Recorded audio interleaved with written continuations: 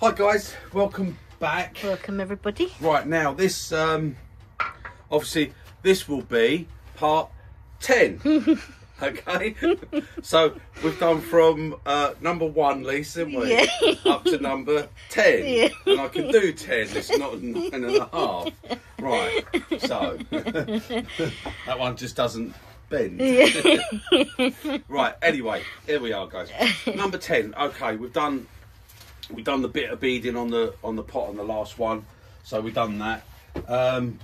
That was a bit more advanced stuff. I wasn't going to do that yet, but I was asked a question.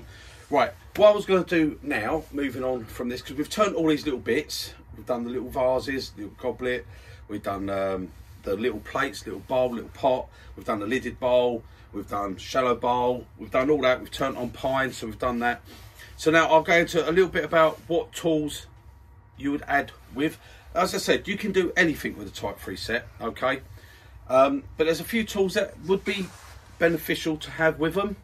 And the first one I'm going to talk about is parting tool, because I get asked all the time about parting tool and about my parting tool, okay? So, right, parting tool. Now, if you just turn pens and things like that, I mean, I've turned thousands of pens, I've never ever used a parting tool. Bowls, you don't need a parting tool if you're just going to turn bowls. You wouldn't need one. And before people argue that, yeah, you can use, but you don't have to have one. You can turn bowls, no problem. But if you're going to do spindle work and stuff like that, then yes, really, you want a parting tool. And there's so many. I mean, I'm perfectly honest with you guys, I've never bought a parting tool.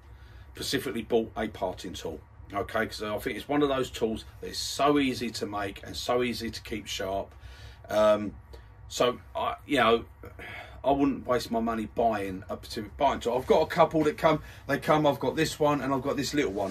These come with chisels I purchased. Okay, I didn't specifically buy. This was with some little set I bought. You had a spindle gouge, parting tool, and a little skew. They're up there. Okay, and it had the parting tool with it. This one came. I bought another set. I've got them just here. I've got a spindle gouge, a skew chisel, and they come with a little parting tool. I wouldn't buy a parting tool. My other ones I've made. I've made them out of various. I mean, this one is quite a chunky one. This is a bit of 6mm tool steel. I just bought a bit of tool steel off of eBay. Okay, don't have to be nothing special. And I ground this one like that, so it gives me a 6mm, and it's quite a nice part. It's a handy tool, that one. This is just a piece of 4mm steel. Okay, 4mm by, I think that is, hang on, I won't think, it's 15mm. Okay, so 15mm wide, and that makes a perfect, absolute perfect parting tool. Okay, and these work fine. I'm going to show you. I'm just going to do a little cut here. Got my glasses on. I'm not really doing any turning. Lisa might want to come up and show the parting tool. Let me just bring it around a bit. I'll bring it round. And I can see. I'll just go through quickly with how these. Yeah. And basically with the parting tools, they all work the same. Nice if you can come in on where the bevel is and just raise the handle and come in and part. Okay. This one, like I said, I made up specifically for doing larger bits. When I want to do like a little tenon or something like that, I can come in with it. And these are just made out of tool steel, guys. You know, it's so cheap to buy. The shop ones, there's no difference in it. So why go and buy one? You know, you might as well make one. We've got the little one here. Now, all these I will do the same. If you come straight into scrape, you can. What you'll find, if you come straight into scrape, you'll actually get a cleaner, quite often cleaner start on it. Okay, but the better way, if you can, is to come in on the bevel, raise the handle, and just lift it and go straight in. Get a nice cut. The trouble with all these, I'll quickly show you. This is a thin parting tool, okay, which I made out of a piece of thin tool steel. It's 1/8 tool steel, okay, by, this is 25mm, okay, and it just made a thin parting tool. Sometimes you just want that thin parting tool, you don't want to lose too much wood, when you're doing boxes for parting for the lid, you don't want to take too much because of the grain. You want to keep the grain matched up. Okay. Now, as I said, these is just all you get by a piece of tool steel, guys. Just cut it and then just sharpen it up. I tend to sharpen parting tools on my sander, okay, not on the wheel. The wheel will give quite a hollow grind. I don't like it on a parting tool. I tend to just do them on the sander, just put them on like that, and that's it, it's done. If you ain't got that, you can use a diamond file, you can use whatever you want to use. Just, you'll have to find a way. And they all give a fairly clean cut. Look, they're all pretty clean on the cuts there, okay. And as I said, they're just tool steel. That's just a piece of tool steel. You tend to buy it, if you get a piece, you can buy like 8-inch piece, 200mm. I always would buy them at the sort of 400 to 500mm long. You get 2 tools out of one piece. Cut it in half and you can make 2 tools. I've made skews out of it and everything. Now what I will say is, if you're going to do it with a tool steel when you buy it, if you sharpen it up, you will literally get a few cuts, 3 or 4 cuts, and it will lose its edge. Okay. Now, I'm not a forger, I'm not a blacksmith, I don't do any of that, okay. I don't have a forge, I don't have a furnace or anything. I basically, with these, all I've ever used is a blowtorch, okay. What people say about temperatures and stuff, that's absolutely fine if you want to do it all totally that way. For me, this has worked, it's never failed me, okay. I've done it with the skews I've made and everything. I'll just clamp that still, and once I've cut it to where I want it, and then I just heat it up until it's basically cherry red, okay, it's bright red. And then just I normally have a little tin with engine oil in it. Just take it and just drop it straight in the engine oil. It will smoke to hell. Sometimes it will ignite, okay, but just do it outside. Just drop it in there, let it cool, take it out, and I do that 2 or 3 times, okay. I don't bother with then putting it in an oven to heat it and things like that. I don't bother with it. It holds an edge absolutely fantastic, and that's all I've ever found I've needed to do. And I've done that with all these tool steel ones, okay. And as I said, I've even done that with my big skew here. This one, it was exactly the same. I've done it exactly the same. It holds an edge absolutely lovely, okay. Right, the next thing with pine tools, because I know people say about the cost of them, you know, it adds money to purchasing. Right, now, one of my absolute favourite and best all-time parting tools is this. It's a old Marples set square, okay, adjustable bevel, right. So, you know, just for doing your lines, your 45s and all that, it's one of those, okay. Just pick them up. You can pick them up at the boot fair, stuff like that. Half the time the people selling them don't even know what they are, you know. I mean, this one I paid literally, I think, probably £1, £1.50 for it. That was it. But it is a fantastic steel. Don't get the cheap new plastic handle ones that you get from the, you know, pound shop and all that, faithful ones. They're absolute crap. Buy a proper one with the black steel like this, okay. One of these. This, as I say, this is a Marples. Got the nice brass bits. It's all nice and pretty. You lock it down, it's perfect. Sharpen that up. It is fantastic. It's basically, I think that's an 1/8. This is a 16th. This 16th of an inch, and it's fantastic. It's got so much strength. It's lovely. And look, come in. Look at that for a thin parting tool. You know, you come in and you can get a lovely line, right, like that. Okay. Now, the next thing from that is this one I made, and I did talk about this before, which is just an old carving knife. Okay, now you can pick these up in the charity shops, 20p, something like that, at boot fairs. They're so cheap. This was an actual bread knife, serrated. It was sort of about that long. Cut it down, just ground that away. Okay, the sharp bit, so it's not sharp or anything like that. But you don't go and get one of these cheap plastic handle ones that you get. Okay, they're no good. This has, the steel runs all the way in the handle, and it's got 3 rivets. Okay, and that sharpens up nice. And again, it just makes for 20p, guys. It makes a fantastic parting tool, and really that's all you ever need is that. Okay, but as a lot of people ask about them, my parting tools I use, my Carbide ones. Okay, they're not Carbide parting tools. What they are is they've got a tungsten carbide tip, TCT tip. They're saw blades. That's what I make them from. Basically, I got fed up with sharpening these parting tools, because the thing with a parting tool, it is a scraper. It's just used. I'm just going to put these away. OCD gets in the way of things, you know. It's like, guys. It is just a scraper. At the end of the day, that's all you're using it for, is to scrape. So the edge goes quick. Okay, when you do a lot of parting.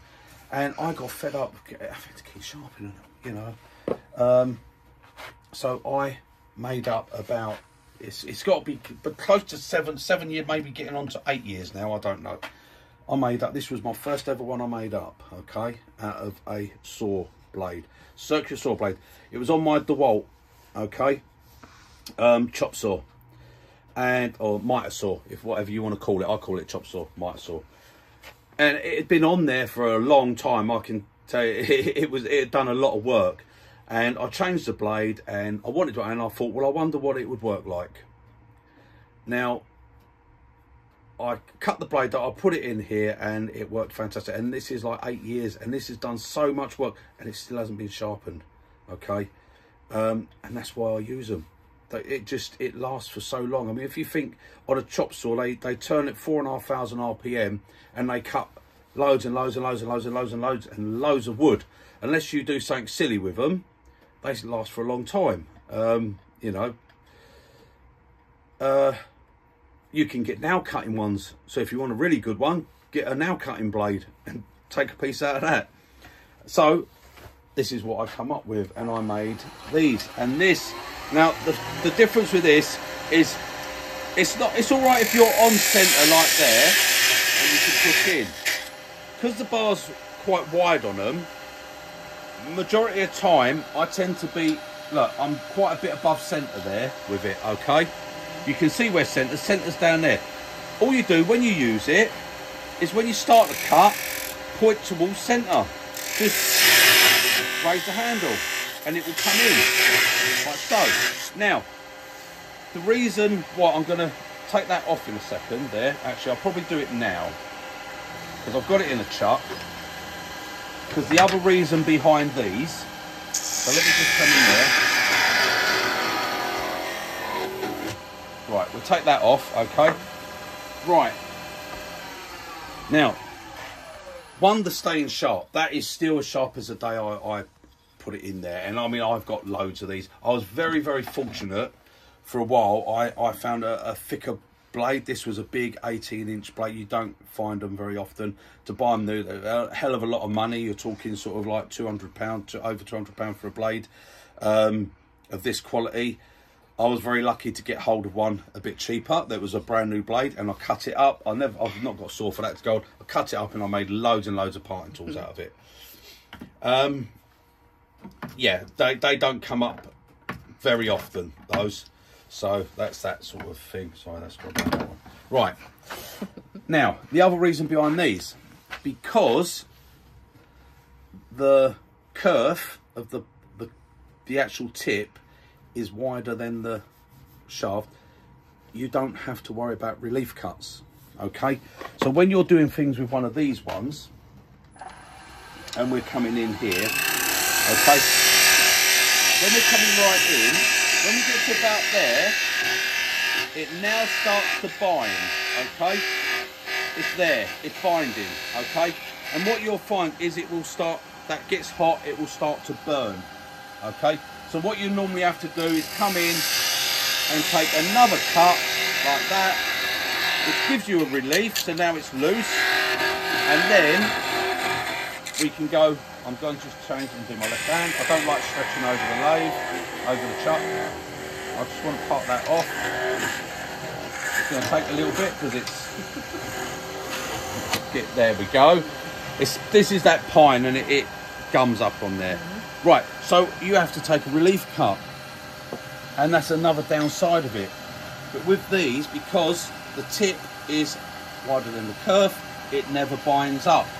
So that means we can come in and just take our cuts in one go. Like so. And I have parted off right up on this. I've parted like 10-inch bowls. I've parted like a 10-inch bowl blank and parted it in half. Okay, this is going to be a horrible fish because it's just pine and I'm just pushing it straight through. So that's why I came up with these. Okay, now I don't sell these, they're not on my website. I don't sell them as a tool because it's not a pretty, okay, it's a saw blade. I've had to cut it with an angle grinder, okay, and then I've had to sand it all to shape. Now the one thing is, with saw blades, when you get them, if you get decent ones, you'll tend to find each tooth alternates. One goes to slopes to the right, one slopes to the left, and that's how they work, like a saw blade, okay, a hand saw. So all I do is you can do it on a CBM wheel or diamond file. Be careful not to mess your wheel up. You just have to put it on to get it to be straight. Otherwise, it'll always be going one-sided with you because it'll be a point. So that is the only thing with them. But there is an advantage to that because I made my tenon tool and recess tool by welding two of them together and matching the two teeth, so I kept the slope. So that for me then makes my tenon tool, which I just come straight in, push straight in, gives me a perfect dovetail. Okay, but as I said, they're not pretty tools. They're not pretty. That look, it's welded up. It's been welded to a piece of steel there. It's not got to be pretty. What it's got to do is it's got to work, and that works fantastic. And the same as these, they work fantastic.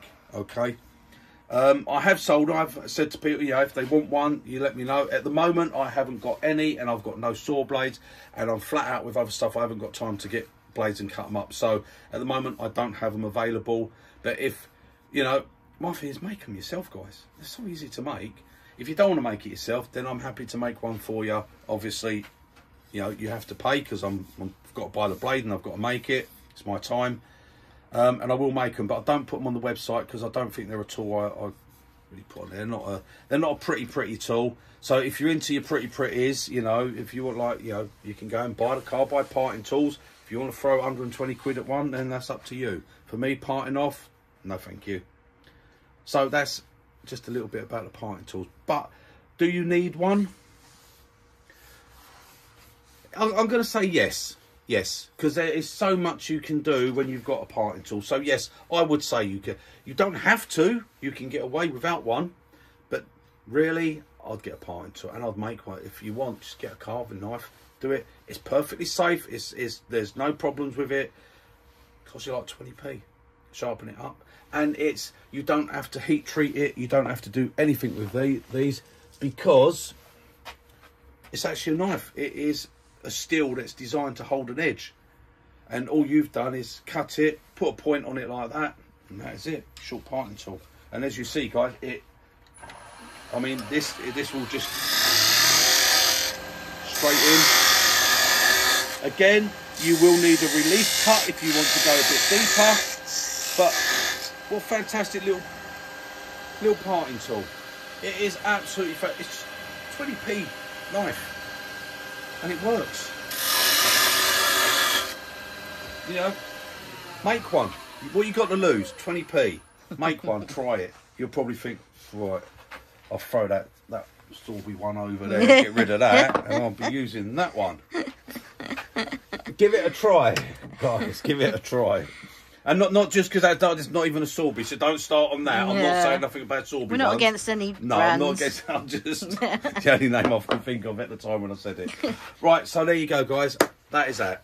Okay, but to me, the best parting tool ever because it never ever needs sharpening. I've got loads of them. I think I've got 9 of them parting tools. Okay, saw blades, and that's it. So, yeah. And that's it, guys. Parting tools. Next time we go on to what other tools to add. I think, like I said before, the box hollower, the SCH3, and then we'll go on to other tools after that to do other projects, and we'll turn something on the next one. Okay, so that's it for now, guys. Toodle pip. Bye, guys.